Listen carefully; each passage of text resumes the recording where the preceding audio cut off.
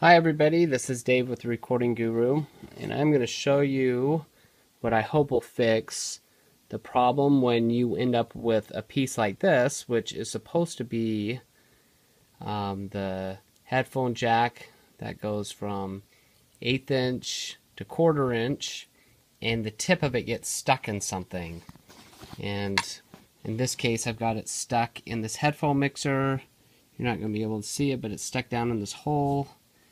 And just the way that these jacks work, with the way that it clamps the tip, you can't just shake it out or anything. So trying to see if I can get on an angle where you can see that it's down there. And anyway, trust me, it's down there.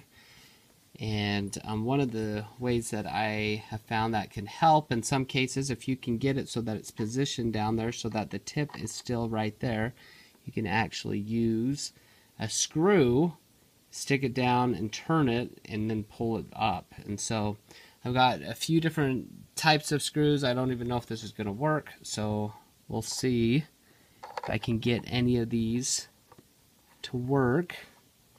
So I'm just putting it down, I'm screwing it, and looks like it actually came up a little bit there, so I'm going to try this again. Sorry, you can't see super well. Oh, and look at that. So there is the tip. Now, once these come off, I would not recommend just putting it together and sticking it back in a headphone jack. But there we go. So there's the tip of that. I got stuck into the headphone mixer that I've got, and we've been able to get it out. So now this should be up and ready to go again.